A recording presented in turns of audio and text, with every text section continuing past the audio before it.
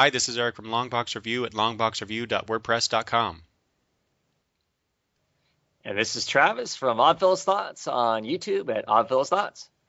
And we are here today, Travis and I, to talk about Marvel Now. Travis, I did not realize this when I contacted you to do this particular episode. It is, as we record this is April of 2013, and this is the 6 months since Marvel Now launched. Oh, yeah. So we're 6 months into Marvel Now.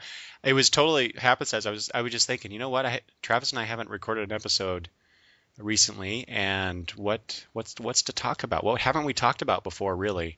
And the Marvel stuff just kind of jumped out into the forefront of my mind. Yep. And so here we are. So it just happenstance, but it's a good one.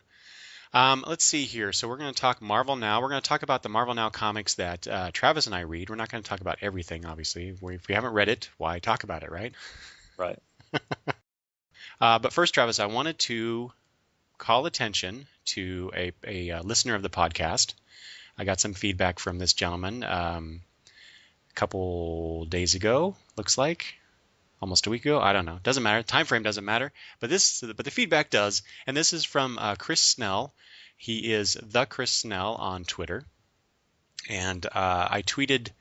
Let me, since we're talking about Marvel here in a minute, Travis, let me back up for a second. Did you take advantage of that Marvel promotion, the free 700 plus #1 issues? You mean the one that shut down the servers the first time I tried doing it? Yeah, the first time. Were you able to? No. Oh, you didn't take advantage of that? I did not. It was okay. digital. It was digital comics, so I did not partake. That's right. Digital bad. Well, I loved it. I loved it. I loved it because it the first time they attempted to do it and it screwed everything up and nobody could read their comics. To me it kind of felt like it proved another point as to why my paper comics are better. But all right, well, we'll table that discussion. Okay. So this all started with because I did take advantage of it. As I tweeted, out of the 700 plus #1 issues from the Marvel promotion, I got 79. And then Mr. Snell asked me about that, and we had just a quick discussion about what we got and what we were looking forward to reading. And then, unsolicited, he said, I really enjoyed the previews episode from this week, which that was the last episode that I released. Made me second guess some things I overlooked. Can't wait for next episode. So I thanked him, of course, because I really appreciate the feedback that I get for the podcast. And so he responded, I was bummed when it was over because it meant I had to wait for the next one. That was really nice of him. And okay, let's move on, Travis. Let's talk Marvel Now. All right, so back in, let's see, I'm looking at a press release from Marvel. This was released on July 5th of 2012 from Marvel.com. And so what is Marvel Now is the question that they asked. And Tom Brevoort said, Marvel Now is a coordinated creative refresh across our entire publishing line, a unique moment in which the creative reins on virtually all of our quintessential series are being passed from one person to another. And then Joe Quesada said, is the next step in Marvel Now is the next step in Marvel story evolution and character evolution. It's not a reboot. I think a little slam towards DC there at that time. Sure. It is a universe-shifting catch-all which really just tells fans that if you enjoyed Avengers vs. X-Men, get ready for what the outcome is because there's some major changes coming to the Marvel Universe. A lot of changes to the character status quos, alter egos, costumes, creator shifts, design shifts, the way that we do our covers, digital, blah, blah, blah, blah, blah. And I'm not saying blah, blah, blah, blah to poo-poo Quesada stuff. I'm just, okay, that's enough. That's what Marvel Now was intended. And so Travis and I are going to talk about that and about the particular comics that we are reading. So, one more thing I wanted to point out, Travis. So when this was first announced, you and I talked on one of the episodes. I can't remember which one it was now, but I think one of us said something that this was a response to the success of the New 52 from DC. Sure. Or something along that line, right? Mm-hmm. Mm-hmm. And while I still think that is probably partially true, I did, and you know, take this guy at his word. I did listen to an interview with Jonathan Hickman, who is currently on the Avengers books, where he talked about, because he was asked this. This is on Word Balloon, I believe, and so John Suntress asked him about that, or brought it up in some way. Anyway, Hickman's response to that was that it was not a response to the New 52 because they had been talking about this before that was even announced. Because some people were starting into their final stories because they wanted to move on to other things, and so management at Marvel decided, you know, why not just do this across, instead of doing it for maybe one or two creators, do this across the line, and, you know, kind of, as they said, refresh it and bring in these other voices for these characters or these storylines or whatever. So you be the judge, I guess, on that. I kind of think there's some truth to both those things, but let me get my hip waders on. So are you firmly in the camp that Travis, that that it was a response to the New 52? Sure, it may have been convenient, but I think it's definitely. I believe 100% that it's a response to the sales shift that happened, and they needed to do something. They couldn't stay with the status quo, because there was a sales shift. So they had a response. Now, I mean, it may have worked out well that, you know, for them to do that, and that's great. I'm not holding that against them, but them to try and say that it's not a response, I think is. I don't know who they think they're fooling. Is how I look at it. So. Well, it is kind of embarrassing when Aquaman outsells any Marvel comic that one month. Yep. I just want to point that out. See, Aquaman Travis is cool. No. But okay. All right, but we're not here to talk about DC. Let's talk about Marvel now. So what we're going to do is we're going to take a step back into time and talk about the stuff that was released back in October of 2012, and move our way up in time to what's been released now, and just talk in general about what we like about these comics and what we don't like, and who knows what else. So I'm glad you reread that news brief thing, you know, their announcement and whatnot. Uh-huh. You know, because it says stuff in there like it's going to be a change in all this stuff. Did it really, though? I mean, the covers, the way they would look at covers, have they changed other than having that red ugly red bar? Oh, God, I wish that would go away. Was that the fundamental change? Because their covers haven't changed. I mean, seriously? I don't know. I think maybe in some ways, but I didn't really pay attention to the Marvel covers before this, and, you know, quite honestly, I didn't read a whole lot of Marvel comics before the Marvel Now thing. Well, you know, I certainly wasn't either, but I don't see how they look like comic books to me, I guess. So I don't know. I don't know how. No, wait a minute. What do you mean by that? They don't look like comic books. No, they look like comic books. That's what I'm saying. Is they don't. There's nothing about them that's so fundamentally different than what it always has been.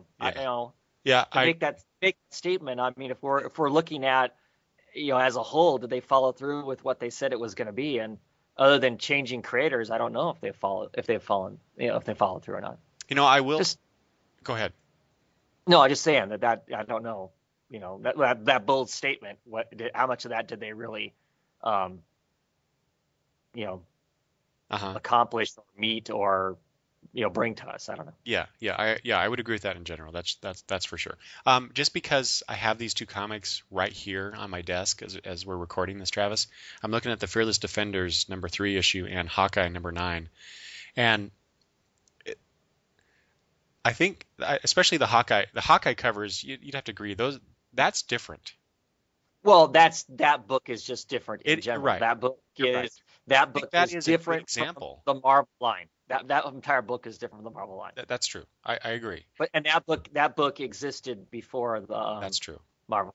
Yeah, and, you know, of course, that's David Aja's contribution, but I think it's a good example. And then Fearless Defenders, what I've liked about those covers, we're jumping ahead of ourselves, but a little bit. But what I've liked about these covers is that, you know, a lot of the comics, especially DC, does this a lot too, because there's a certain style, right? There's the logo, you have the DC brand logo, you know, all that kind of stuff. And Marvel used to have that as well, to some degree. But now it's, I don't know, at least with Fearless Defenders, it's like the image is the most important part, and they incorporate the logo in there somehow. Like this number 3 issue, it's presented as almost like a tattoo on the back of Hippolyta. Right. I guess you're right. I guess it did. They did change the fact. That's was their. Now that you've said that, I remember that was their comment about how they were going to change the way it was. That the art was going to be the important thing, and that they would work the logo in somewhere around.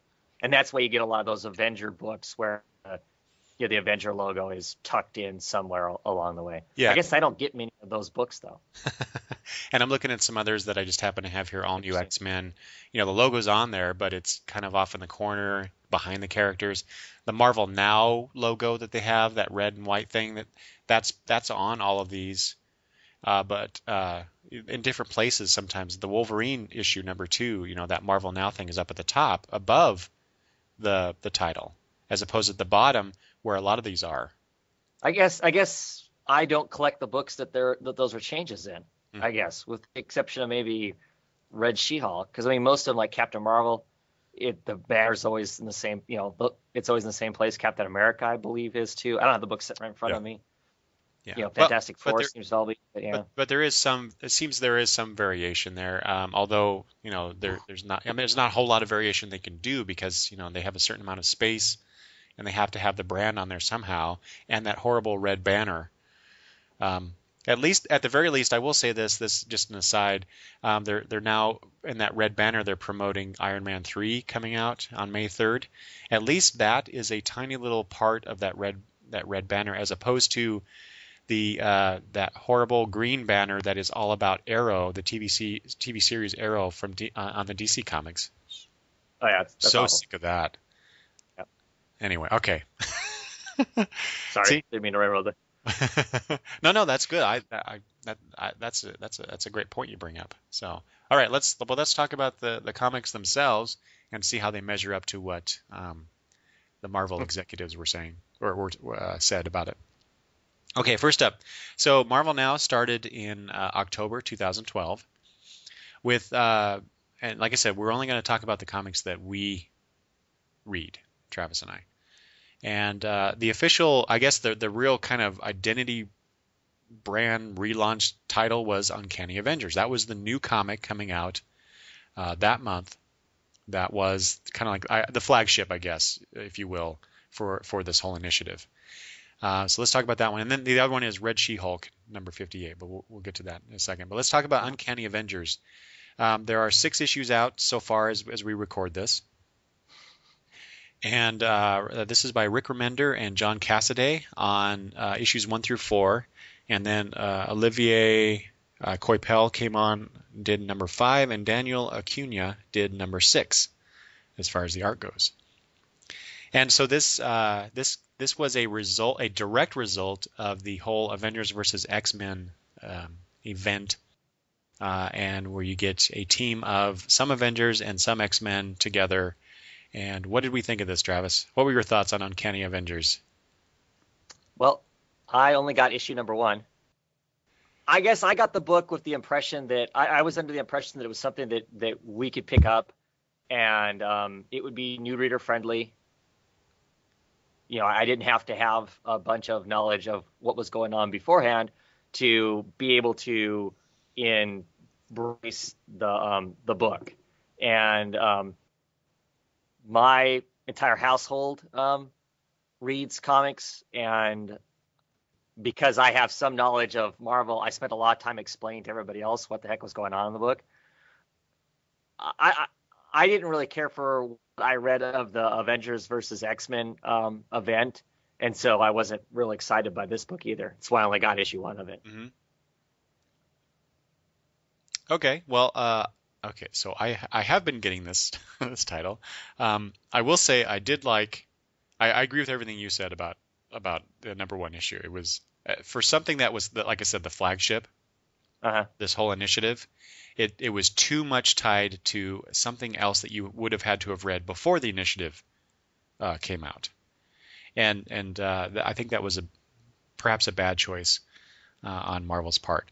But let's see. I did, just in general, I did enjoy that first story, that because it involved the Red Skull hacking up Professor Xavier and taking his brain.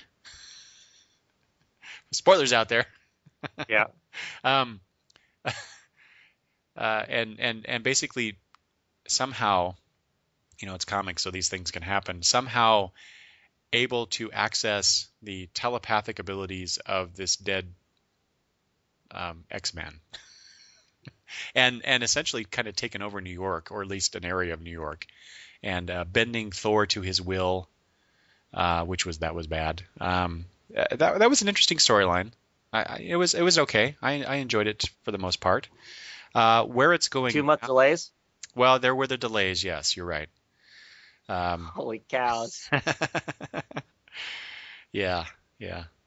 But at least there's only 6 issues come out in 6 months, whereas you get some of these like All New X-Men, which we're going to be talking about in just a few minutes. 10 issues. Yeah, but it was supposed to be more than 6 issues. I know, right? In that amount of time. But okay. I'm kind of glad that they didn't.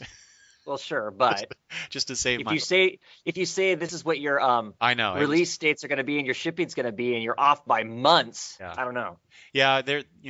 I hate to keep coming back to DC, but at the very, say what you will about the internal workings at DC right now, over the last 2 years even, but at least things for the most part are coming out on time.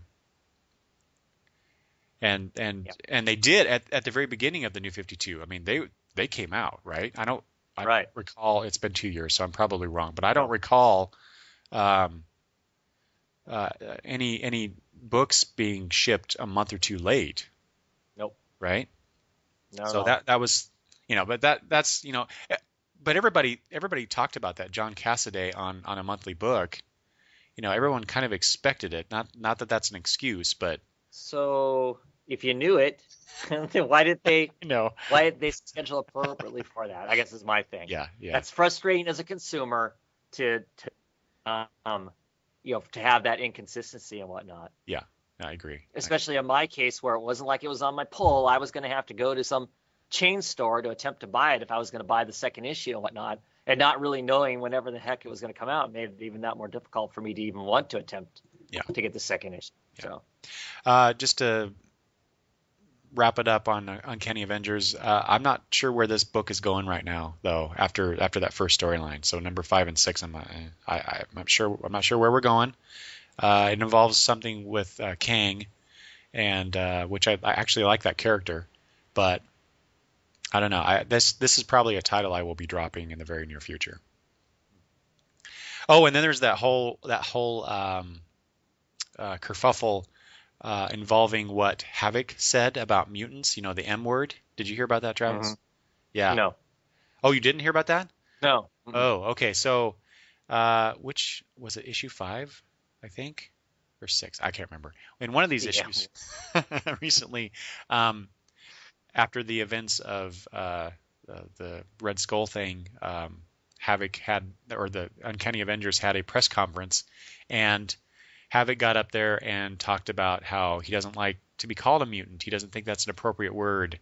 His response was, well, or someone asked him from the crowd, what do we call you then? And he said, call me Alex. And then there was this uproar on the internet about that.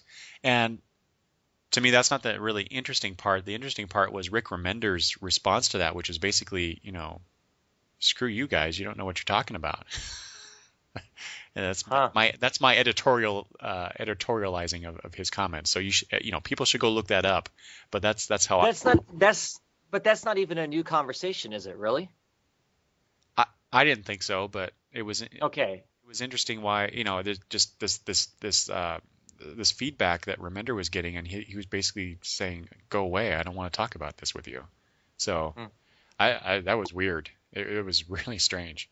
But anyway. That's the danger of having the social media that we do now with these creators out there. Then from our perspective, you and I, having started reading comics a long time ago, right? We didn't have that. If we found out any news about a comic, it was by happenstance, or you had to go really digging, or you had to be subscribed to some um, you know newsletter that you actually Right. received in the mail. So yeah, Yeah. that was nowadays. So it's very. I think it's somewhat dangerous for creators to get on there and just give off the cuff reactions to things, Yeah. and and then the furor that comes out of that. So anyway, Well, I just think it's weird that people would be excited by that whole, statement anyway. I don't. To me, that's I don't know. It just feels like that conversation's been had before, so I don't know why it would suddenly make everybody so excited. I'm not sure either. I mean, it just feels like those were conversations that were had back in the, in the 80s and stuff. Uh-huh. Yeah. That's been a conversation that's gone along for, back in the Chris Claremont era of stuff. Yeah, exactly. Are we just people, or are we mutants? I mean, are we, So that is, Well, to me, that's more. To me, it's more interesting that there'd be that kind of a crowd reaction to it than. Well, and it may be that just we get, maybe these are younger readers that haven't been exposed to that older stuff. Sure. And so for them, that's a new thing. Yeah. They're not perhaps familiar with that old conversation that was had back then. So all right. Well, that's Uncanny Avengers. It's okay, right? Or less than okay in your opinion, since you only got the first issue. Yeah. But a comic that you did continue on, right, is Red She-Hulk. Yeah.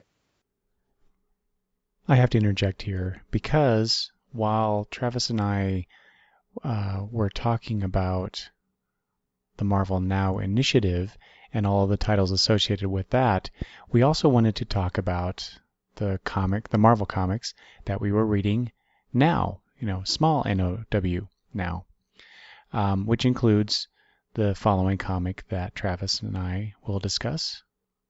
Back to the show. And so that came out the same month as Uncanny Avengers.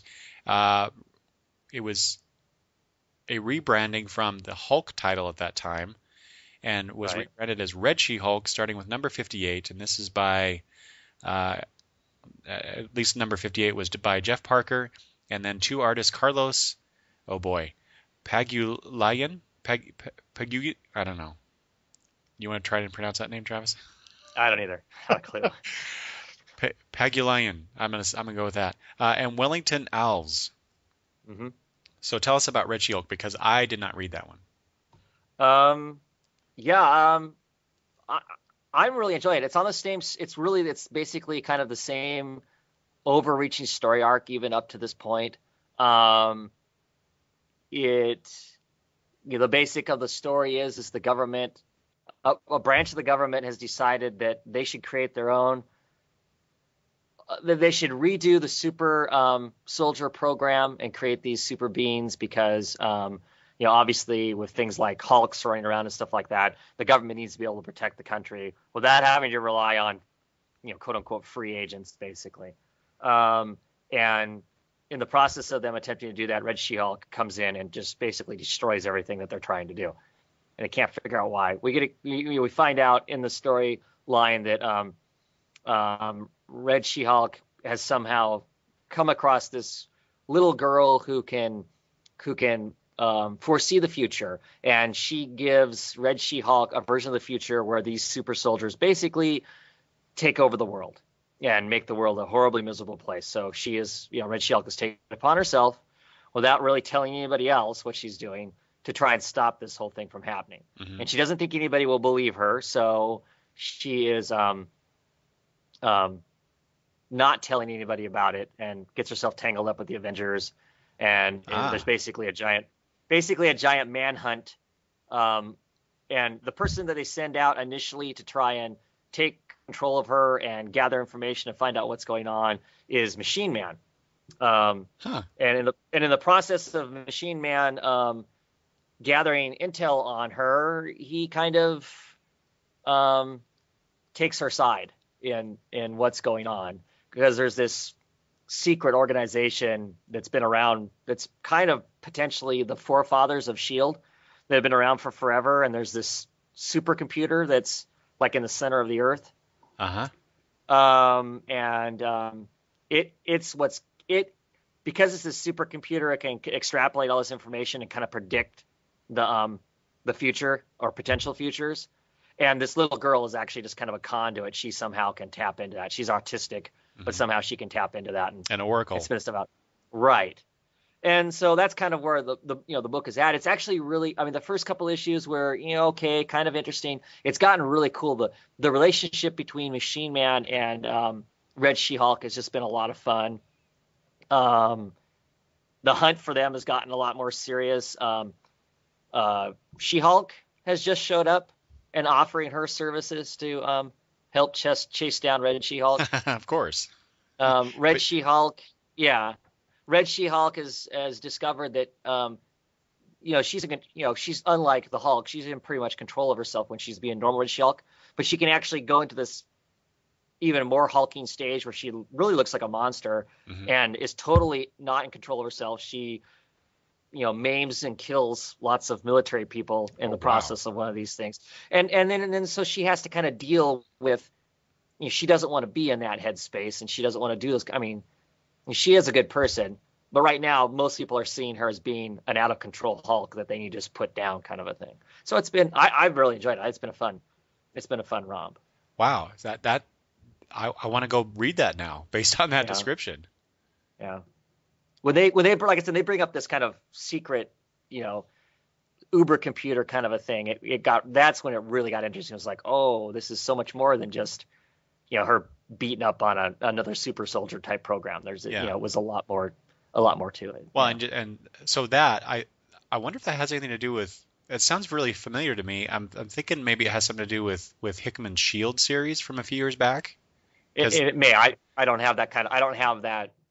Knowledge of that older stuff to, I wonder if Parker is tapping into some of that stuff, but anyway. And then the whole confrontation with, the other. So, here you are, you're this superpowered person and you have this information that no one else has. And so you're acting on that. You don't think anybody's going to believe you. And then obviously they're going to come after you because you're going, you're doing things you shouldn't be doing. So that sounds really interesting. Dang it! I wish I would have picked that up now.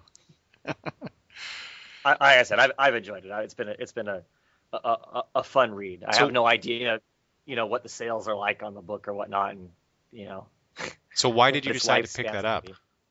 I don't know tons about the Red She-Hulk character. I was reading Matt Fraction's Defenders, and the character was in that. Oh, right. And she was she was kind of fun in that, and I thought, well, you know what, this is Marvel. I don't think lots of times takes an honest stab at trying to maintain female superhero books, or at least not my experience. So I thought I would give it a try to kind of support a female superhero book. I like the female superhero books lots of times, and this character was interesting and kind of fun. So I thought, well, I'll jump on this and see what it's going to be like, and is it going to be a fun read and whatnot? And it pretty much has been. So okay, good. All right, so those. Anything else to say about either Uncanny Avengers or Red She-Hulk, Travis? Nope. All right, let's move on. Let's go to the second month of Marvel now, November 2012, and we have 6 books to talk about here. Let's start with All New X-Men. And as I recall, Travis, when we talked about the Marvel Now announcement, and we talked about this particular comic, what did you say about that? That it was ridiculous and absurd. First, it was absurd to call it All New X-Men because, of course, they're taking the X-Men 30 years ago and bringing them up, so they can't be new. They have to be the all old X-Men.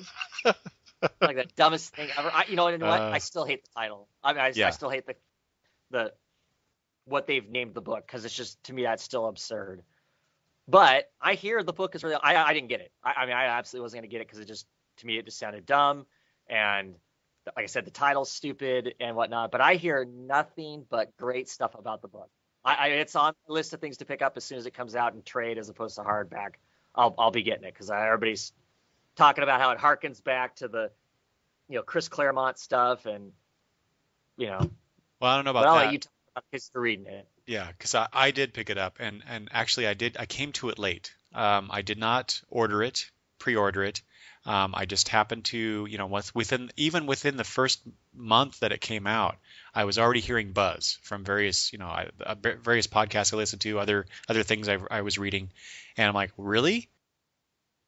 this concept that you and I both kind of laughed at, it's garnering this kind of response. I'm like, okay, well, I'll check it out. So I was at my comic shop in Spokane, and they happen to have issue 1. I think actually both issue 1 and issue 2 at that time. And The book comes out like weekly, doesn't it? almost, yeah. Well, it's up to 10 issues already by the time of this recording, right?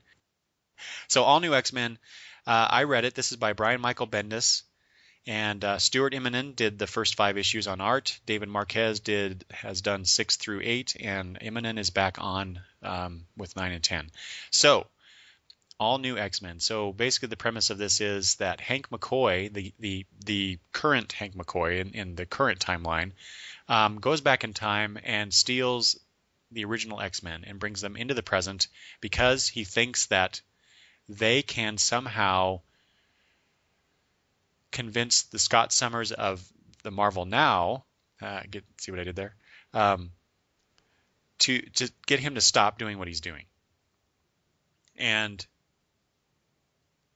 that's the premise.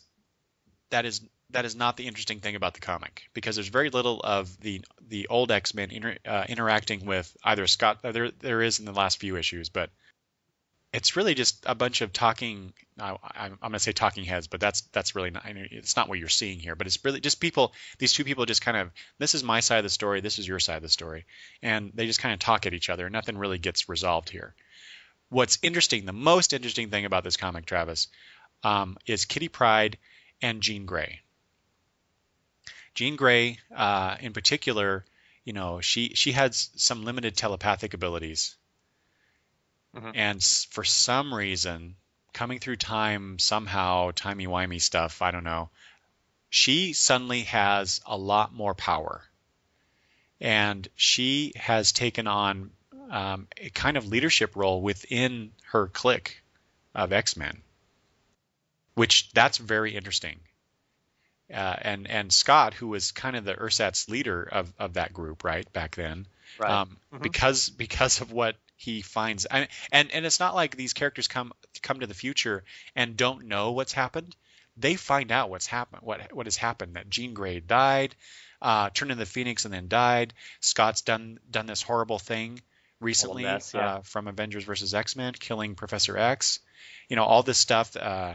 Angel found out what happened to him, and he freaks out and is basically saying, I'm going back. I don't care what you guys are doing. I'm going back. And then Jean goes into his mind and calms him down and then convinces him that way that he should stick around.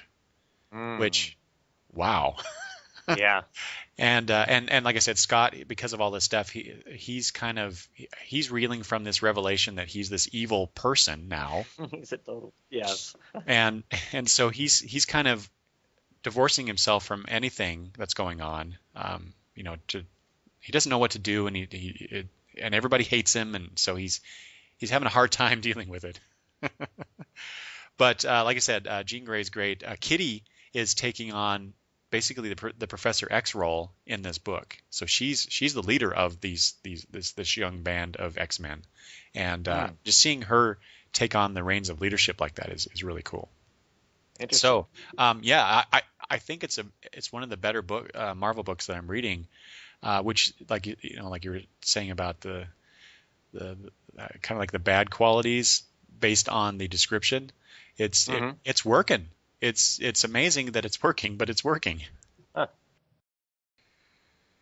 Okay, so I think it's good. You definitely should pick up the trade, and decide for yourself. But and then the Stuart Immonen art is I think pretty good. No, it's not pretty good. I think it's really good. It's one of the better artists on the Marvel book right now. So I thought very good book, and I'm going to continue with it for the foreseeable future. And I like the way that it ties into Uncanny X-Men, because I like the only thing, Travis, about Avengers versus X-Men that I liked was at the very end they start to examine what Scott did and how he feels about it, and that second part only a tiny fraction.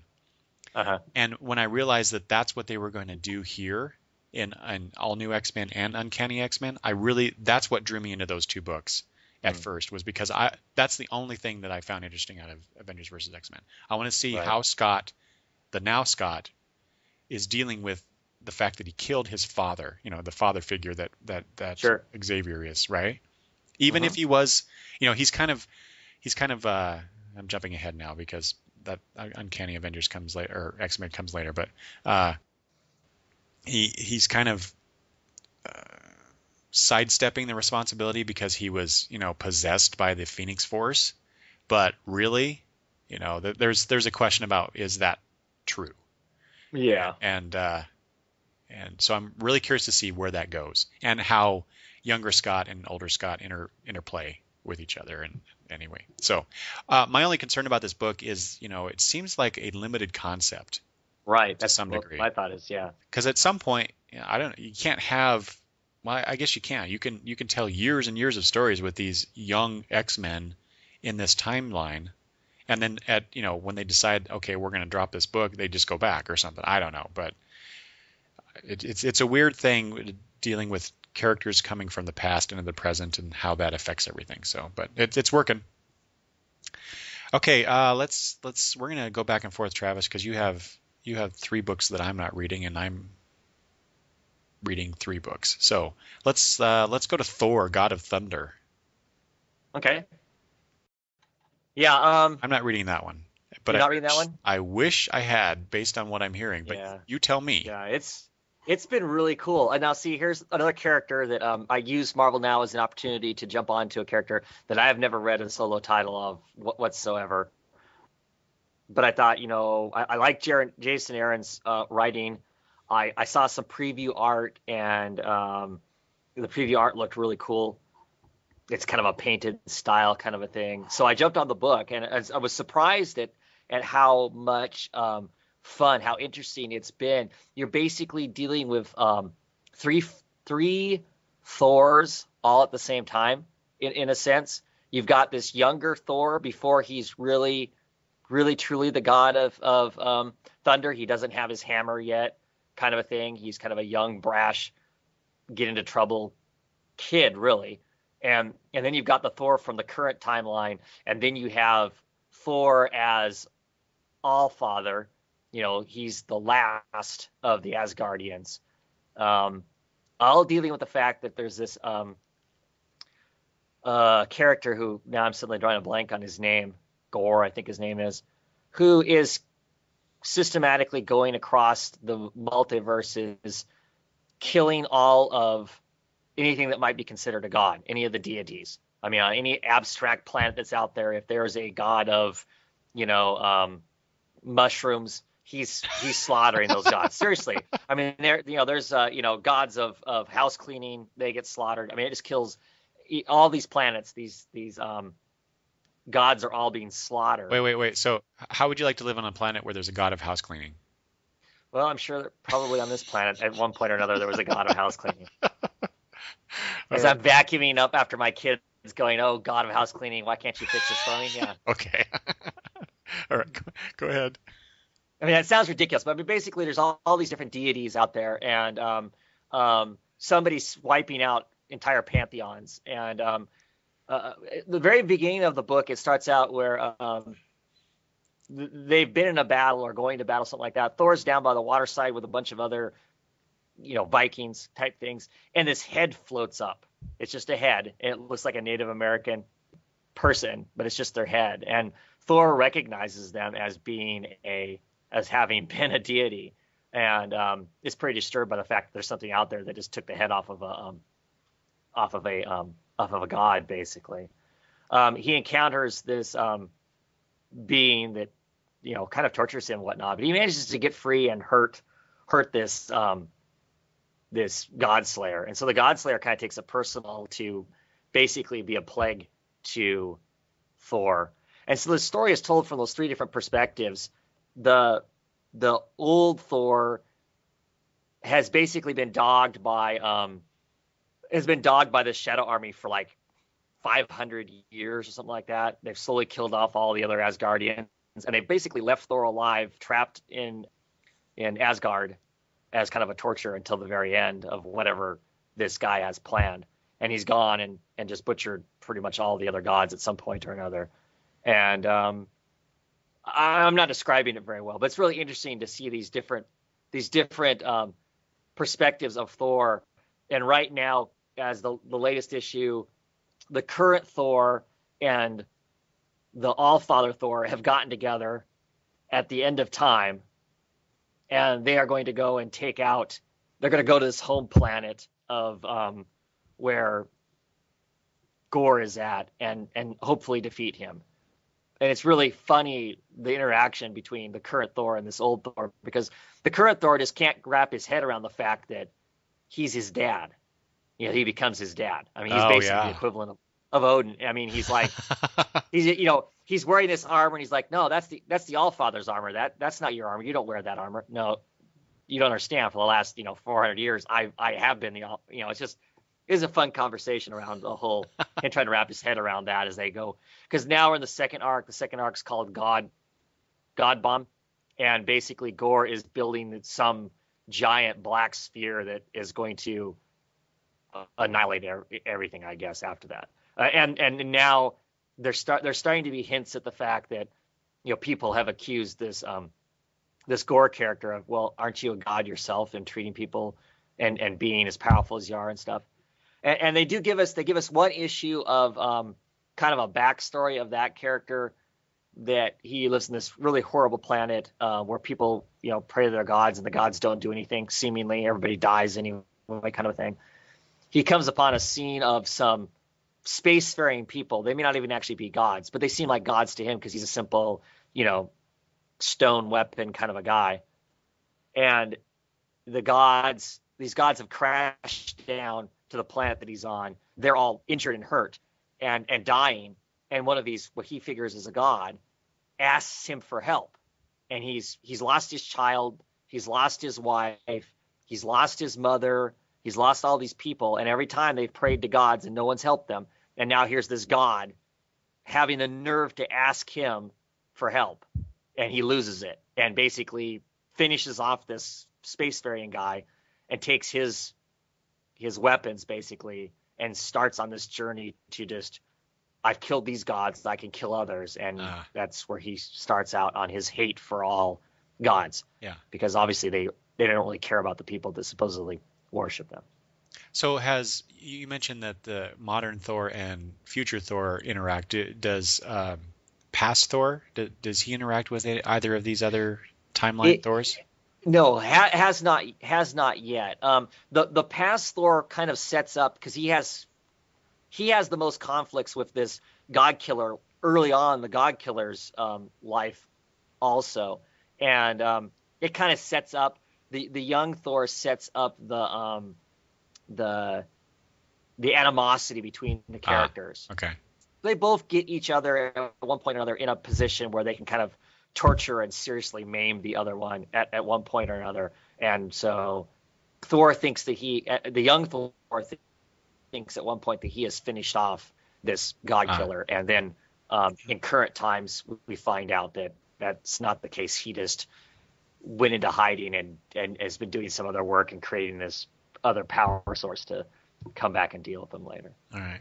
But the art in it is outstanding. And I can't remember the artist's name. That's Esad Ribic. Yeah, it's gorgeous stuff. I mean, as far as that kind of high fantasy looking type thing, It's very cool. And there are 7 issues out, and I think you said this, but issue 7 starts the new storyline, the God Bomb arc, right?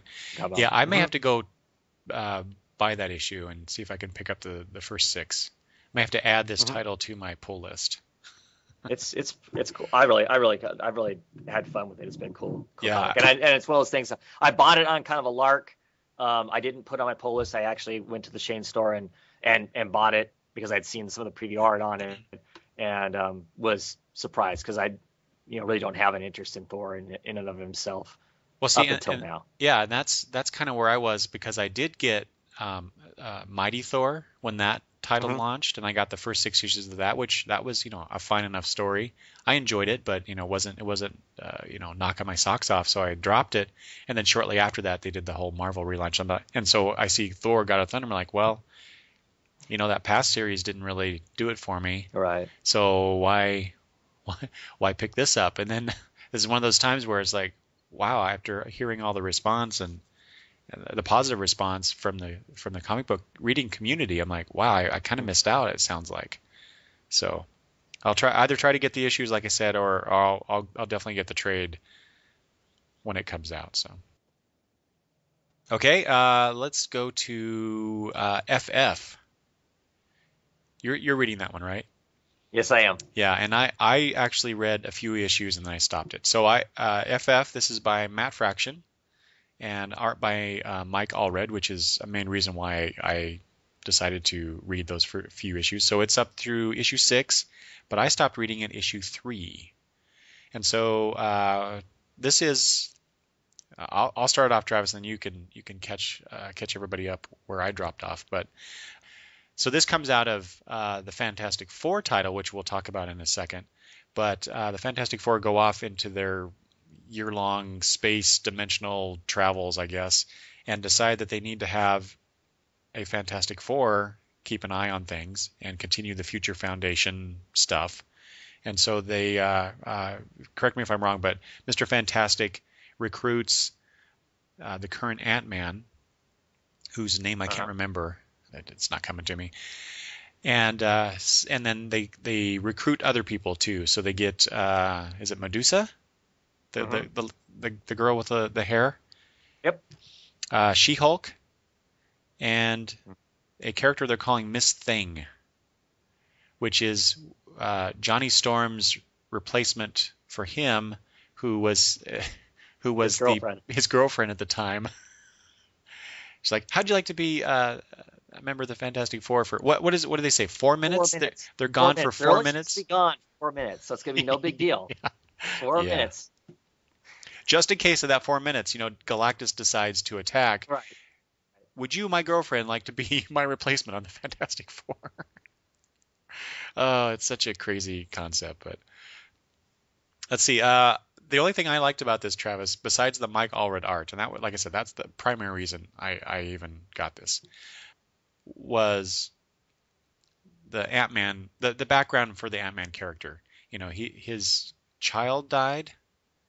Right. Right, and I don't remember the details, but he's going through that grief, and Mr. Fantastic is basically saying, here is a way for you to deal with this, and so Ant-Man becomes the leader of the Future Foundation. You got all these characters from the previous FF title that I did read the entire run of, 2 years worth, I think it was, and I enjoyed that too, for the most part. But it wasn't that the FF was bad in any way. It was not keeping me interested enough to keep buying it. So there you go. Go ahead. What do you have to say about FF, Travis? I just think it's a really. Okay. So here I am again. I own one Fantastic Four book, and it's from the very early 70s, basically, that I bought at a yard sale when I was a little kid. I've never really had an interest in the Fantastic Four, but with the whole Marvel now and then relaunching everything and whatnot, I figured that'd be a time to jump on. And so I give both these a shot. FF I was going to jump on to because of the Mike Allred art. It kind of looked bonkers, the covers we'd seen and stuff. So I was like, okay, I'll give this a few issues to see what it is. So I got it. I really like the book because it's quirky. I think Matt Fraction does quirky really well. The recruiting of people I thought was amusing. Each person's why they chose the people they chose and stuff. I thought was pretty funny and somewhat ridiculous with Johnny picking the his girlfriend, his pop singer girlfriend to be the fourth member of the group and stuff. The kids are lots of fun. I think. To me, it's just a really fun comic. I don't take it real serious. It has kind of fun moments in it. I I can't remember what issue some of the stuff happens in. The Times Square stuff that happens, I thought was some really great moments there. There some paparazzis have come in to take pictures, and it's actually what's the gang called? It's the Yancey Street gang. Oh yeah. Take pictures because they want to discredit the FF because they're not the real Fantastic Four, and it's not the thing, so they're going to discredit. They take some potentially risque pictures of Deirdre, that's the Miss Thing character, and Ant-Man together. So they chase after them, and they end up down in New York Times Square, and there's some great shots there. There's a funny issue where She-Hulk goes out on a date, and the Moloids, is that what they're called? Uh-huh. They all look the same. One of them is a floating head in a jar. They've got a thing for oh yes, the Jen as they call her. They've got a major crush on her. So they attempt to make the date worse, and they get what's the clone's name? I can't remember what the kid's name is. It's a clone of like the Weathermaster or whatever the heck his name is. Yeah. So they get him because he's supposedly an evil mastermind himself. This little kid. They get him to help them screw up the date, and in the process of that, it all goes wrong, and they end up making the date just like 10 times better. They do all this different stuff, and it's just funny. To me, it's a comic I love reading because whereas so many of the comics you read have these like serious, heavy consequences that are just dire, this one doesn't seem to really have that. It's just a fun romp, and the art just adds to that, kind of gives it this kind of very bright, but still kind of a Silver Age, just kind of a rompy feel to it. And that's why I've been enjoying it, because it's just a fun comic. I don't think it's the Master. Well, I don't know who Wizard, right? Is that what it is? Something like that. Yeah, it's a clone. Bentley 23 disclaimer, is a clone of the Wizard. Right, yeah. Just disclaimer. Like I said, I don't really know these characters. I know one of the kids, Alec from Power Pack. I know him because way back in the day when Power Pack came out, I collected Power Pack. Mm-hmm. That's the only character in that I really know, other than I know most of them by name, but I don't have a clue. I don't have a clue what is a Dragon Man. That's like kind of the babysitter. I have no idea who that character is. Yeah. I don't really know who the Moloids are, other than the Moloids, and they're funny. Okay. So there's two of the other three kids in that group that I don't really know who they are per se, but. Yeah. Well, that was the kids were, and these are all kids. These characters were all from the previous run of FF, and right. they were probably some of the best parts of that comic, especially the Moloids. I love the Moloids. and I say there are some serious parts of the book. I don't want to make it sound like it's just a big goofy thing that there's no consequences or anything. I mean, this Johnny Storm from the far, far future. Oh yeah, I wanted to ask you about that. So go ahead. So he's a psycho basket case. If he even really is the real Johnny Storm, I mean, he's missing an eye. He supposedly this creation in the future is it's like if you took like Doctor Doom and like three other of Fantastic Four's biggest nemesis, and they made themselves into one entity, is out there somewhere just destroying everything, and so they've got to figure out what to do. So they decide they're gonna go. Ant-Man decides they're gonna go and do in Doctor Doom. They're gonna take him out, not arrest him. They're gonna kill him. And he goes to the Future Foundation, all the kids, and goes, okay, this is what we're gonna do. This is our job. This is job number one, to keep this horrible, because all the rest of the Fantastic Four is supposedly dead. To keep all this horrible stuff from happening, we're gonna go and kill Doctor Doom. And the Future Foundation, the kids are like, okay. Because they've all been tasked, because they're all kind of, smart kids. They've all been tasked with trying to figure this out. And Alec, I think he's the oldest of them, is like, wait a second, that's not what the Future Foundation is about. Mm-hmm. We're not about doing this stuff. And Ant-Man's like, well, what would you have me do then? Because if we don't do something, this is what's going to happen. So they're kind of left with that. Another chaos ensues. And during that, Alec kind of takes off, and he's now the last place we saw him at. He's knocking on the gates of basically Doom's house, saying, "Hey, we got to find a better way to fix this problem." Wow. Also, the other thing that's going on is Bentley Medusa has been coming to him, and I'm not sure it's really Medusa, but it's just because when she talks, when she comes to him at night, and when she talks, her word bubbles are kind of a purple violet color. So I'm not 100% sure it's really her, if he's dreaming or what the deal is. And she's been like coaxing him back into being a bad guy, as opposed to the good guy they're trying to make him out to be. And the last issue the last surprise we get is he's woken up and his dad is there, Medusa's there, and they're like, now it's time for us to, unleash our plan. So there are some serious things going on amongst this kind of fun, quirky stuff. So it's not like it's all just, goofy with no consequences. But I said it's just been a kind of a fun romp. Sounds like I had dropped it far too soon. Right about the time things started really picking and doing something. I have to admit, the first couple issues, you kind of go, yeah, okay. Other than the kind of fun art, what's the point of this? Yeah, exactly. That's exactly why I dropped it. Then all of a sudden, the point, kicks all that. These plots really just kick in and start happening. Now, see, my usual thing is to give a title at least 6 issues, right? But unless it's really, really bad, and I've already decided it's not worth paying that extra $3 to $4 to get up to 6 issues. And it was, but that's FF wasn't like that. It was just the first couple issues were like, it wasn't impressing me, and I'm buying too many comics, so I'm really looking at how I can reduce, my expenditures here. So, and that was one of them. Despite the fact, like I said, I really enjoy Mike Allred's art.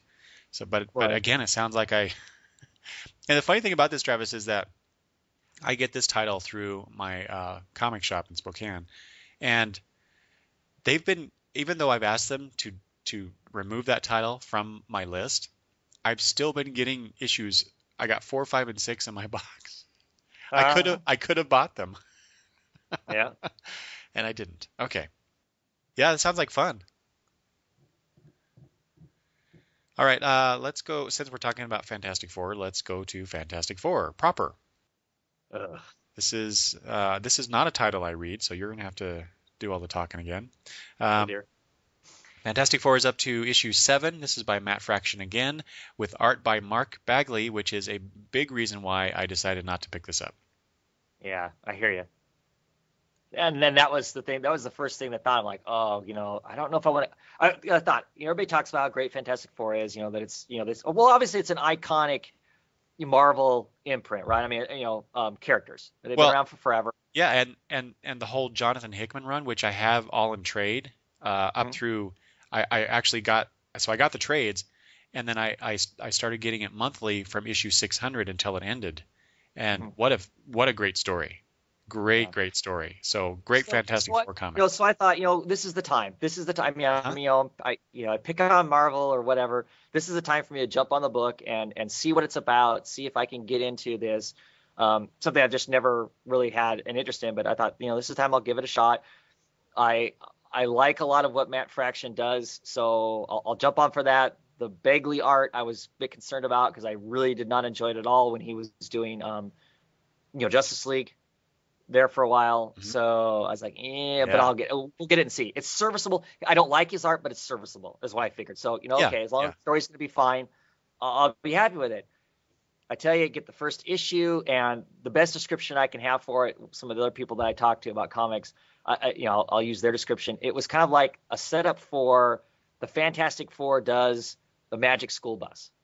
If you're familiar with that series of books. Yeah. Because what they're going to do is they're all going to gather up and go on this adventure, and they're going to go through other dimensions and other times. The family, the kids plus the Fantastic Four.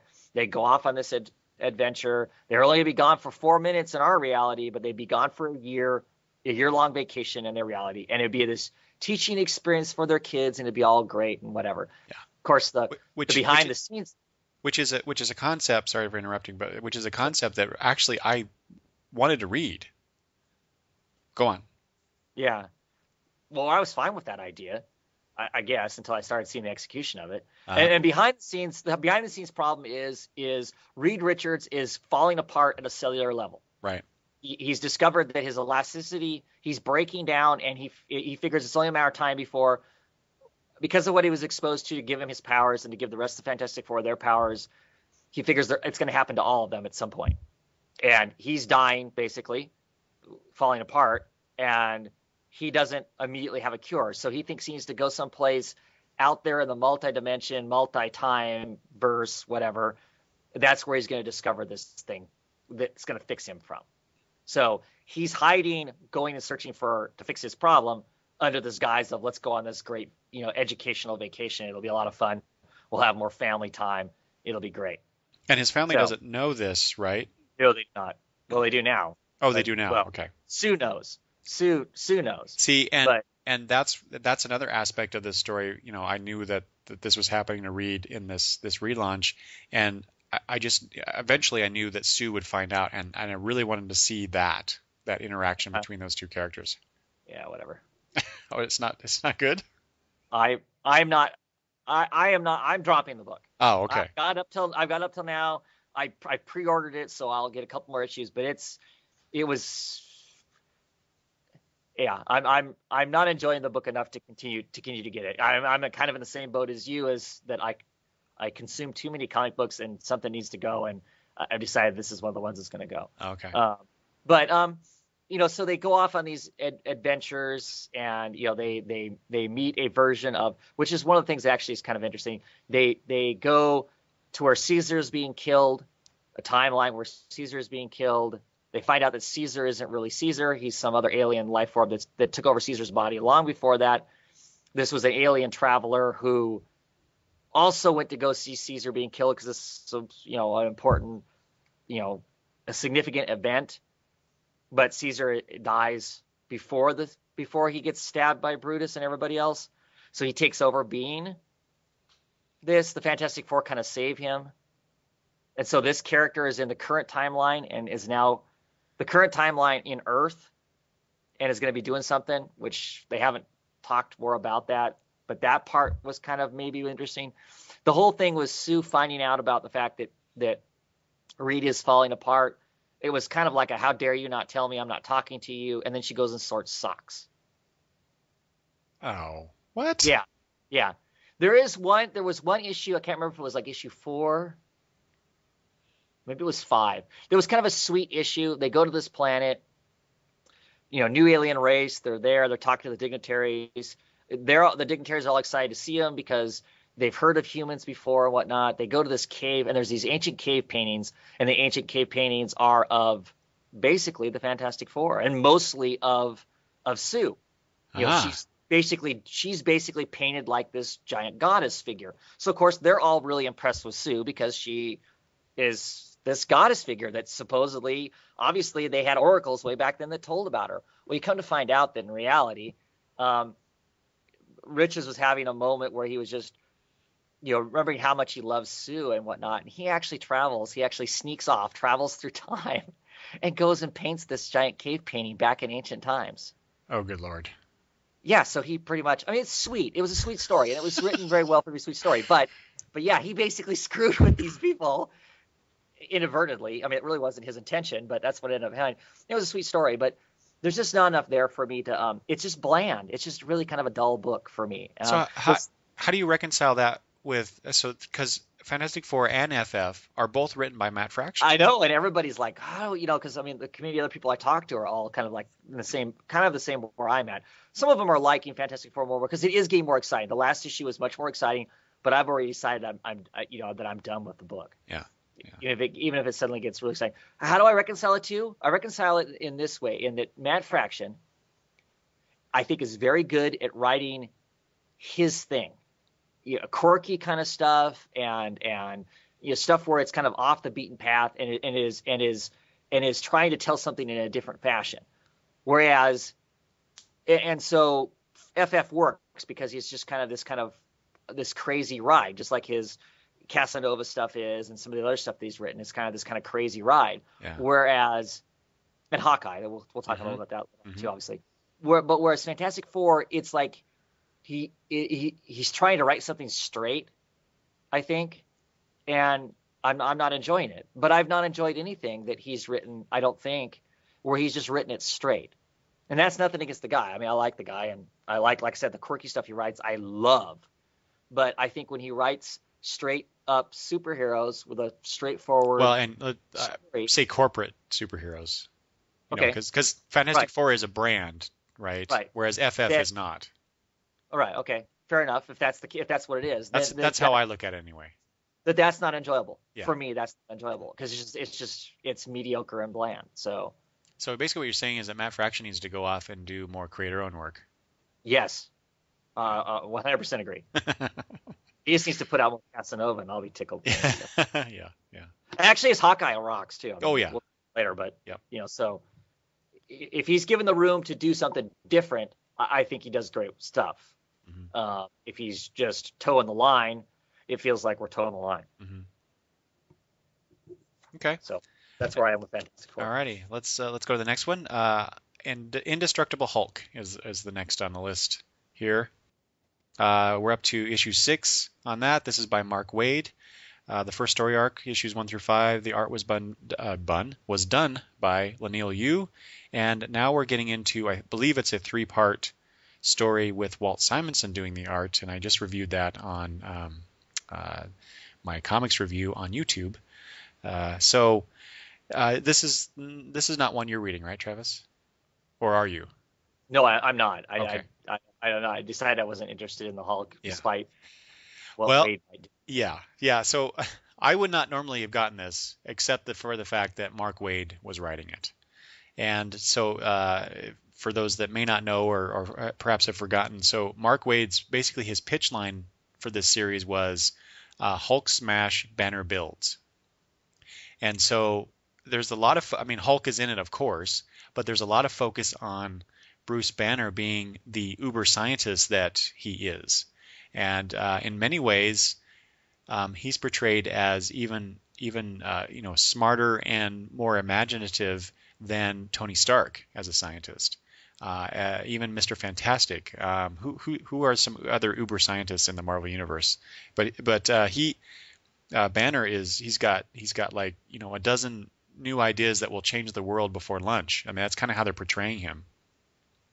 And to help fund that, Banner makes a deal with S.H.I.E.L.D., basically saying, you set me up with whatever I need to produce these things, these ideas, give me a small team, and you'll benefit from this. The world will benefit from this. And in return, you get to use the Hulk as a weapon. You point him in the direction you want him to go, and that will happen.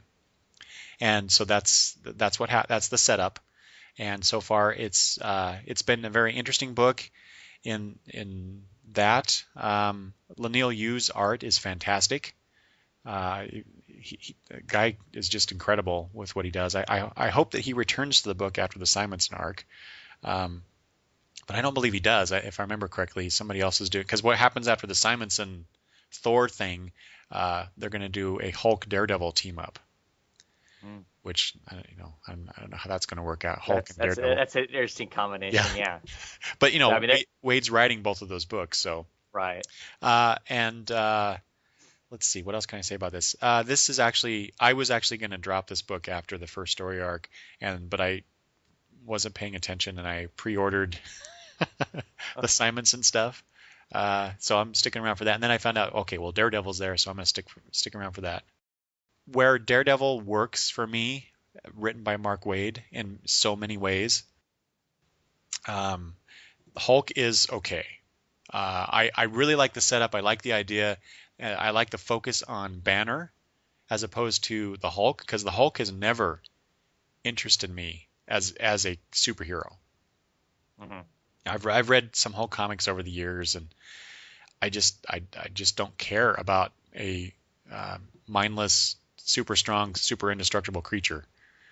It just doesn't make interesting stories to me. It's always been about Banner, and Banner is usually not the focus of the Hulk comics. So I appreciate the fact that Mark Waid is doing that now.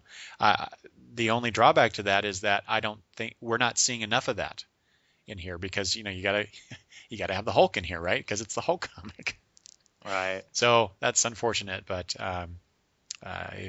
again, it's a great setup, and if you like that kind of thing, you should probably check it out. What else does? Oh, I remember when we first talked about this, Travis. When we saw that first preview image from Joe Quesada. He's wearing armor. He's wearing armor. See, that's another thing. I was just gonna say that's another thing that put me off immediately is that's just, first off, I think the name change is kind of silly too, but then putting him in armor, he's the Hulk. Come on. Well, they do. Why is he wearing armor? Yeah, there is a reason for why he's wearing the armor. Oh, I'm sure they came up with something. It's supposed to help control the Hulk, and also it record. I guess. Oh no, there's the robot that follows him around and that gives him a bunch of armor. Yeah. You could have put an earbud in his ear and it done the same thing, basically. I know it's kind of. Oh, dang it! I forgot to say something else about Fantastic Four, but that's okay. Okay, well I'm done with Hulk. So what? This is the real reason for me dropping Fantastic Four, and you can correct me if I'm wrong on this because I don't know these characters. But on Fantastic Four, so I didn't know anything about the two kids. Their powers, I have no idea what they can or can't do. Because they're just basically all these issues. Reed Sue's children. Right. Oh wow, yeah. I don't know anything about them. Wow. And so far they've just been kids. They've just been kids that are obviously smart, along for a ride on this adventure. The last issue I read, horrible stuff happens. The ship gets torn apart and stuff. And at the very end of it, they're like they're at the beginning of time in this situation they're in, and they have to, for numerous reasons, they're going to go to basically to the end of time. And in the comic, the son goes, I can do it. And they're like, whoa, I don't know, that may be a little too much for you. He goes, no, I can do it. And he literally winks them out of the beginning of time to the end of time. Yeah. And I'm like, so I get on Twitter, because that's where all you people at that know all this stuff. And I go, okay, I don't know anything about this kid's powers. What's the deal here? And I basically get a bunch of versions of what he can do. But basically, it falls under, well, he's equivalent of a god. Yeah. He can pretty much, well, this whole storyline is stupid then. Because why the hell don't they just go, hey, son, I'm falling apart on a cellular level. Why don't you help put me back together again? Oh, okay, Dad. Done.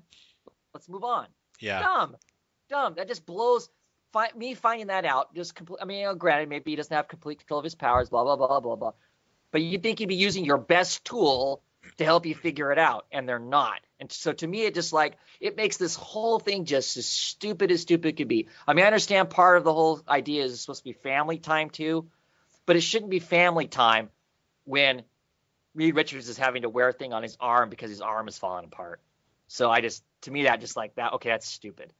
Yeah. So what you don't know is that in the previous FF series, there was a lot of focus on the son and daughter, and yes, they together, those two can pretty much do anything, because the daughter is even super smarter than Reed Richards, and she's what, 4, 6, something like that. She's older than that now. Is she? Okay. Yeah. Well, when I was, I think when she was not much older than 6, but my memory sucks. So, and the son created his own universe in his closet. Yeah, see, that's ridiculous. So you put those two together and they can do anything. So yeah, you're right. The whole premise kind of falls apart, right? Yep. All right. Sorry, I forgot that. That's what just put me over the edge of that book. All right. I just remember. All right, last title that came out in November, Captain America, by Rick Remender and John Romita Jr. And they're up to issue 6 on that. I did not pick this up because, like the Hulk, Captain America never has really interested me, and more importantly, I cannot stand John Romita Jr.'s art these days. Yep. I just can't. I won't buy it because I just don't like it. So, but you're reading this. Yes, I am. And I had enough people talk to me about this book and how it was kind of a sci-fi book. Really, is really what it was. Yeah, the buzz I've been hearing is this is a crazy Captain America story in another dimension, and there's weird stuff going on. Yeah, and I was like, Captain America. We could spend an hour me talking about the things that kind of, worry me about Captain America as a character. It's just a little too patriotic for me, or that's my sense of the character. I've never collected Captain America. I'll say it right up front. And I got nothing against being patriotic. It's just, my image in my head of him is over the top. And so to the point, I haven't even seen the Captain America movie because I just can't. Oh, really? I have a hard time. Yeah, which I should, but I just can't get my brain to shift past that. So I was like, yeah, I'm not getting Captain America's out. But then people started talking about it, how he's in this other dimension. It's this survival story. It's this sci-fi story. I thought, well, this might be the time to see what it's about. So I went back and I didn't start reading the book until issue 3, but I went back and got 1 and 2 and started reading them. And it's crazy. It's crazy cool. And, I haven't liked, Romana Jr.'s work since, back in the old days when the New Mutants first started out and he was on that book. I didn't mind him then, but I have not been a fan. I'm still not a fan.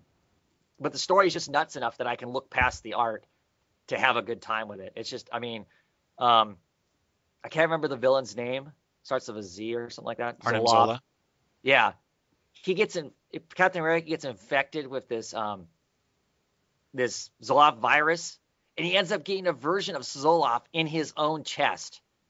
So for years, and a lot of time passes in these 6 issues, like 12 years pass in this 6 issues. Well, and then there's this kid involved too, where the kid He's ages rapidly, right? Basically. Right. Well, no, the kid doesn't age rapidly.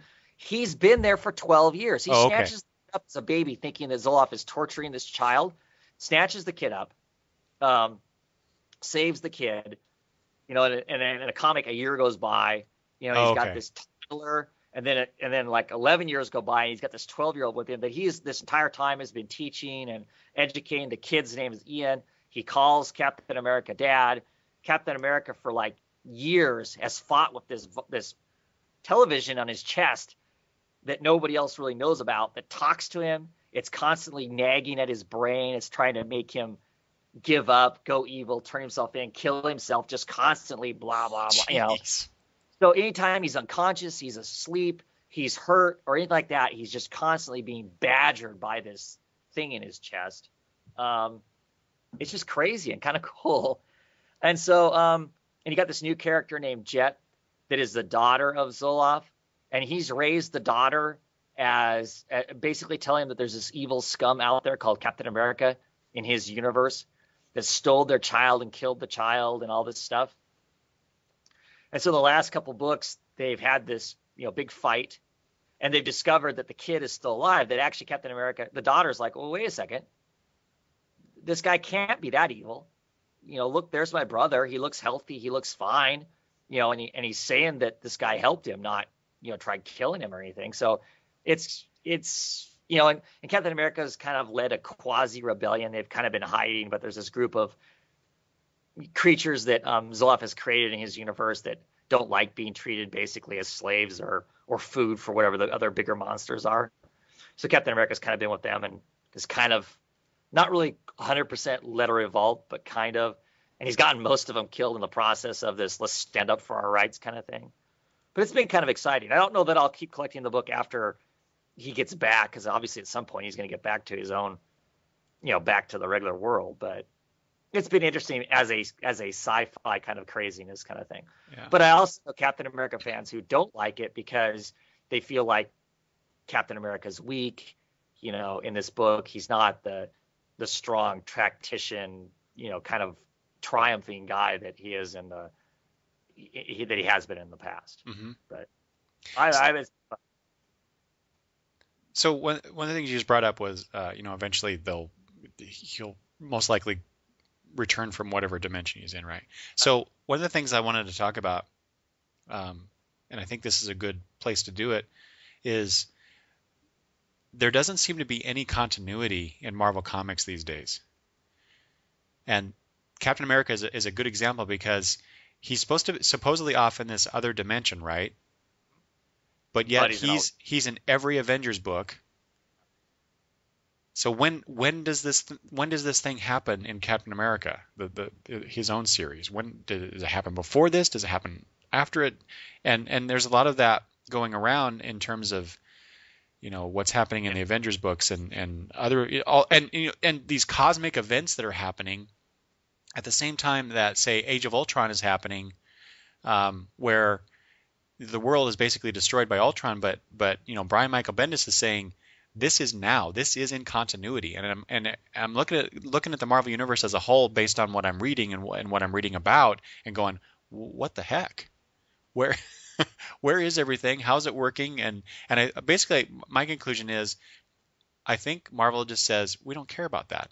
We're just trying to tell good stories about these characters in these situations. Continuity be damned for the most part. Uh, What do you think about that?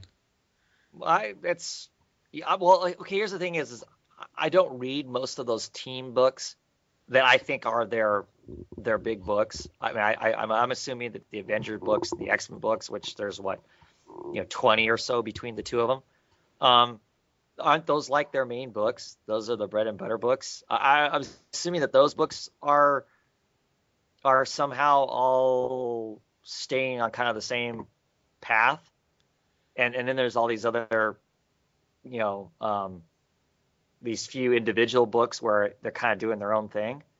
But yeah, I don't know. I mean, I don't know if it's their version of they said they weren't rebooting or whatever.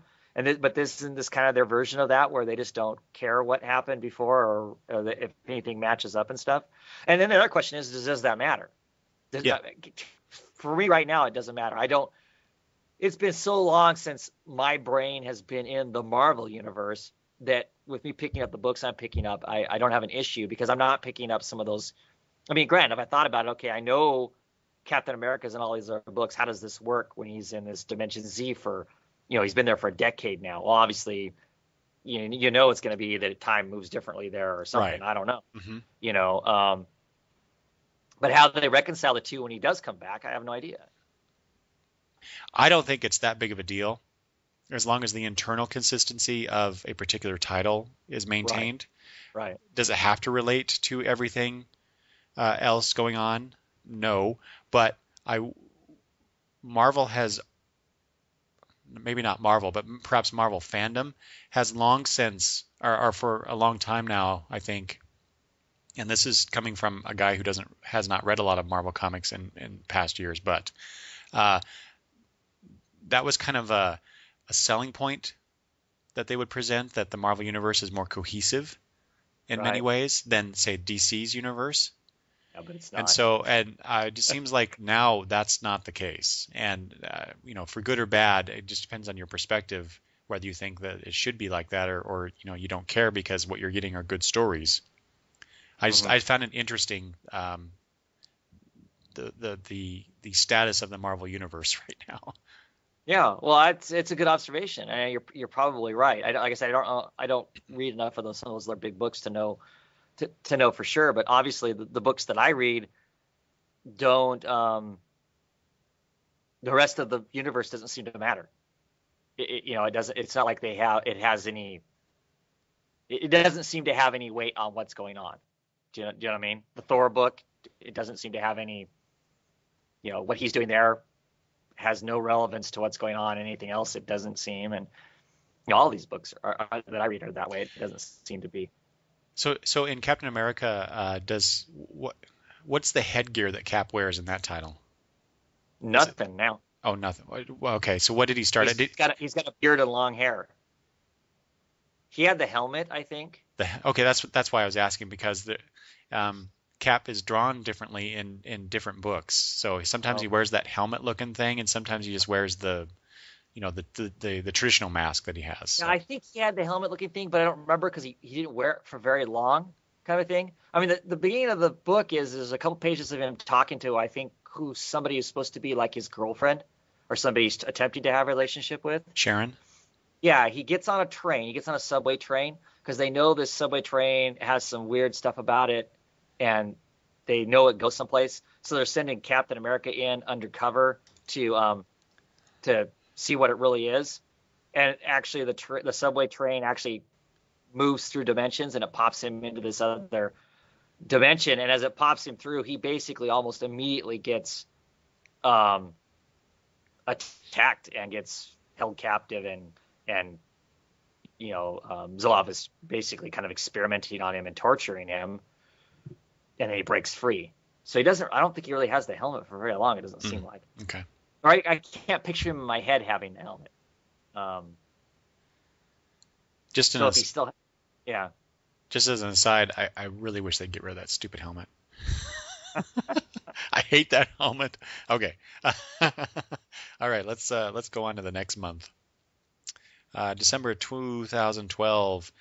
I only have 2 books here between us, and first up is Avengers, the Avengers title, by Jonathan Hickman, and art by 3 different people depending on the issues. Jerome Pena started it out through issue 3. Adam Kubert did another 3 issues, and Dustin Weaver is doing another 3 issues. So there are 9 issues out. This is not one you read, right, Travis?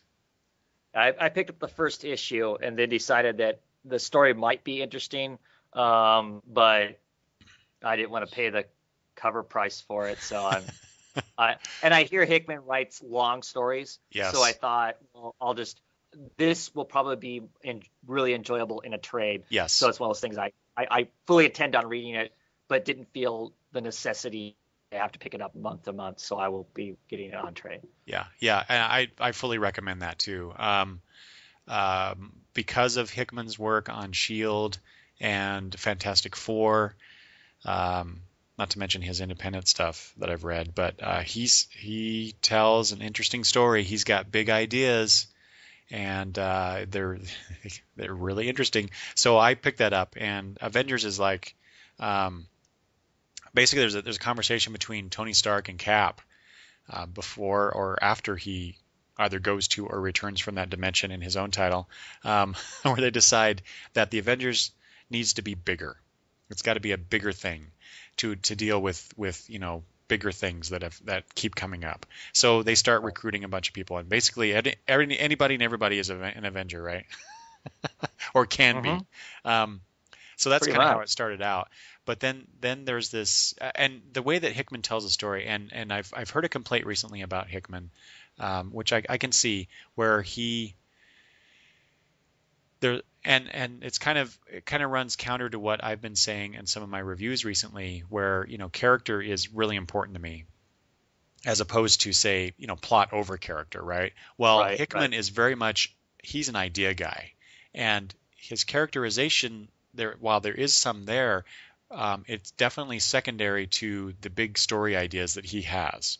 And so essentially the Avenger characters are just there to further the plot and this big story idea along. So it doesn't really matter who's there. But I will say that there were a couple issues where the focus was on one particular character. So the first one they did was the Hyperion character, which is essentially the Superman-like character in the Marvel Universe, or one of them anyway. And then they did one where there's this new female Smasher character who becomes part of the elite Kree Guard, but she's human. And it tells her story, which both of those stories were really, really good and very much a character-oriented piece.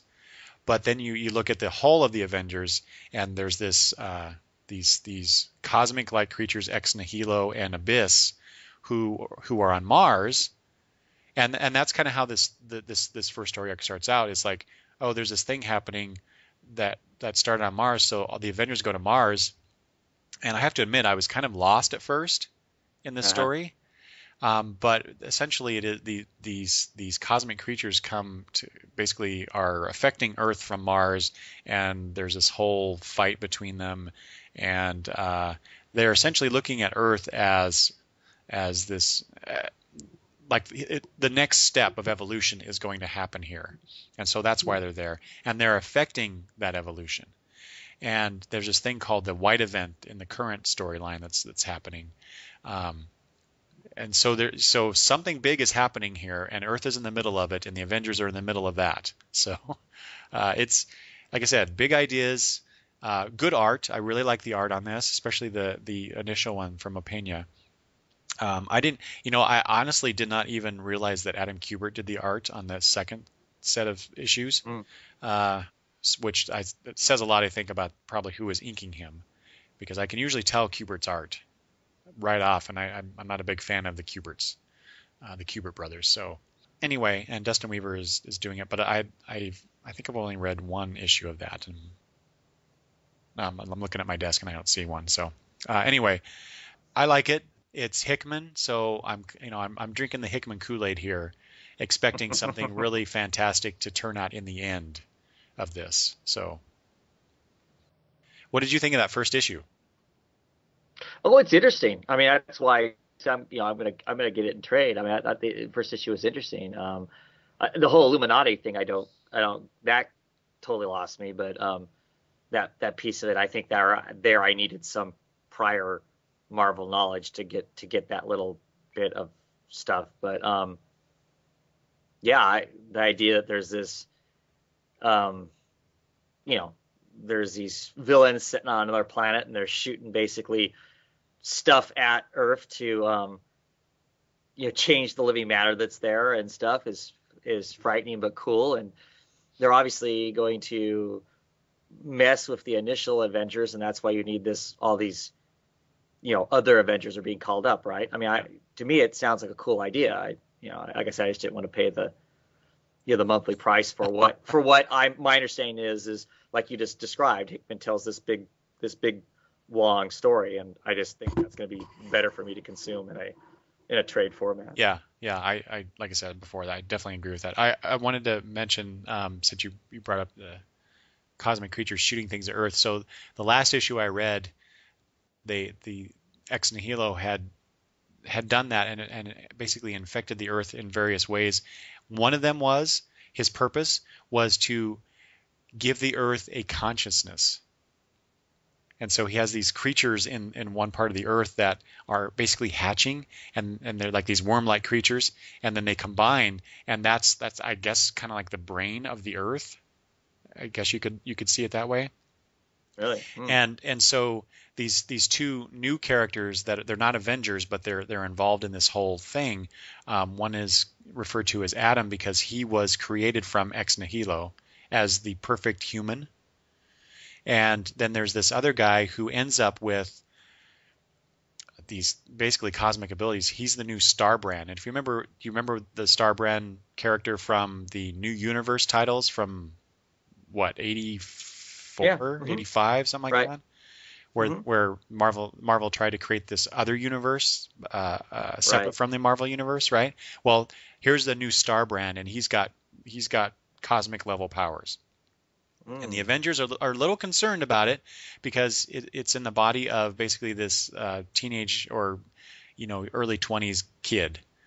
And it was interesting because they, in one issue before he got these powers, these abilities, they're showing all these panels of all these people talking to each other or talking on the phone or whatever. So the focus is on those characters, but in the background of all of these panels, as you go through these few pages in that issue, is this kid, and he's just a nobody. He's just he's working at the mall in a fast food place.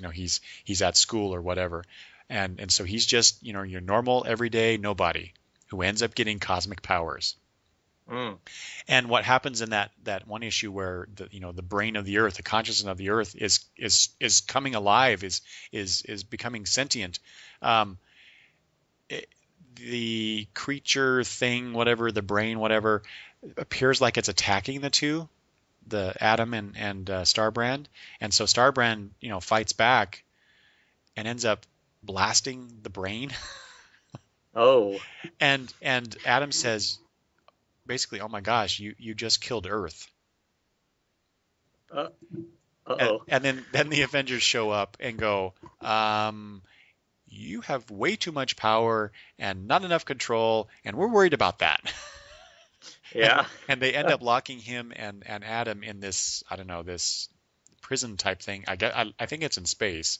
I'm not entirely sure what exactly it is or where it is. And so that's how that ended. So like, holy crap, it killed the Earth. So what's going to happen with that, right? Right. Yeah. So like I said, crazy ideas. They're lots of fun to read, though. Okay, the last book we're going to talk about is Hawkeye. Okay, interjection time again. I'm including Hawkeye here in the discussion at this point at the end of 2012 because that's when the red bar that we discussed earlier in the episode appeared on that Hawkeye issue from December. But Hawkeye certainly fits the Marvel Now description, I would say, considering the creative team on it and basically the scope and direction of that particular title. Anyway, back to the show again. Which, incidentally, was our pick for best Marvel title of 2012.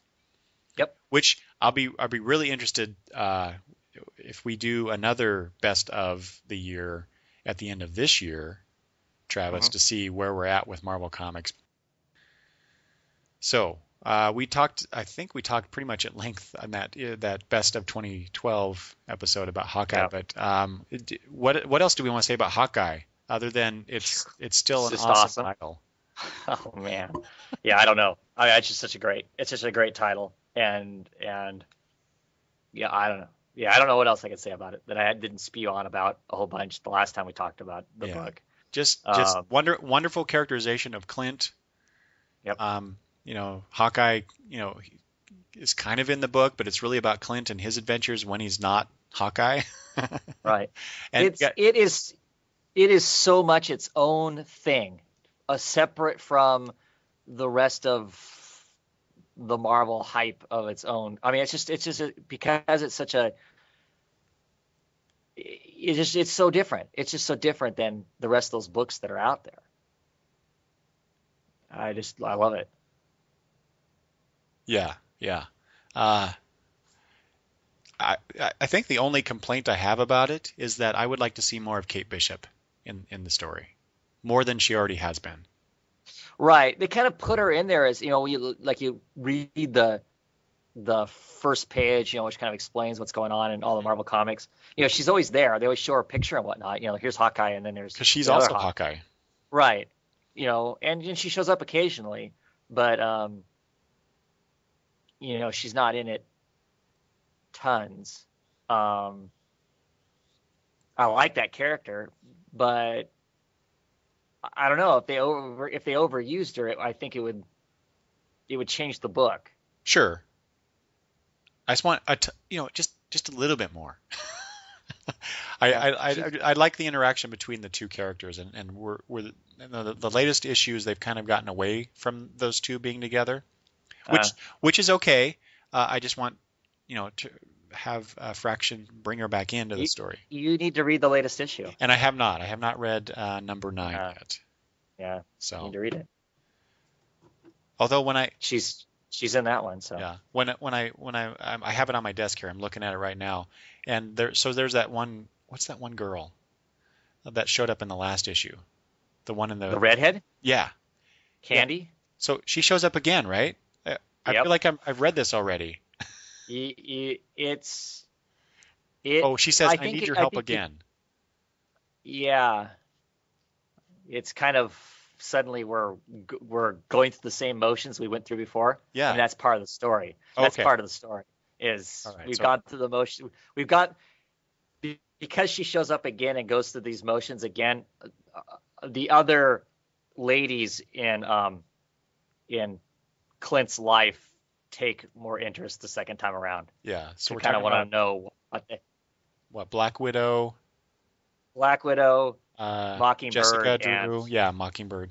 What's Mockingbird's real name? His wife, his ex-wife. I can't remember. I can't remember either.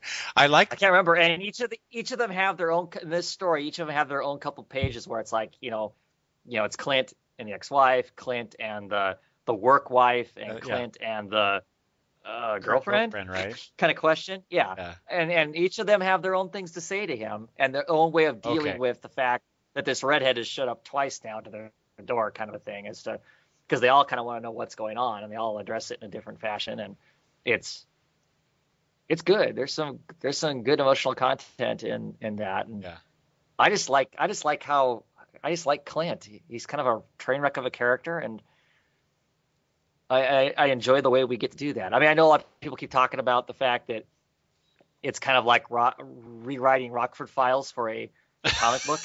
I had not heard that before. Oh, haven't you? No. Yeah, I mean, I think that's the premise of how they're.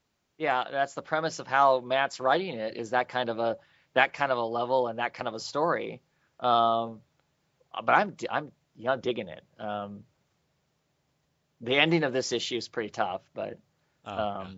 And her name's Bobby. I am flipping through the issue. Bobby, that's right. That's what it is. Just looking for that because I'm trying not to But I love the imagery in that book. Yes, the Aja art. The, oh my God. I mean, now does it make sense for when when the redhead shows up to the house that they're wearing the clothes that they're wearing, because it's kind of a throwback 60s kind of a vintage kind of look It to is, them? yeah. You're right. Does that make sense? No, it probably doesn't make sense. And they wear that style clothing all the way through, but it's just so stylized and cool being that. Is there something about it that makes it okay in that book, because it just makes the art pop that much more, because they're wearing those kind of weird, dresses and stuff, and the cards still stuck to their heads, because obviously they're playing some version of poker where that one card you can't see what it is, and it's just hilarious. Yeah, and the covers for this series have been just iconic. You want to talk about cover art that captures your attention when it's sitting on the stands in a comic book shop or elsewhere, and pulls you in because it's so different. This is it. And it's such a limited color palette that it's so striking. It's wonderfully done. I don't know, how much of this is Aja and how much of it is Fraction, because I know, Fraction does his own thing, right? So, right. I don't care. It's just it's working so well. Yeah. Well deserved, I think, of our award for best Marvel comic of 2012.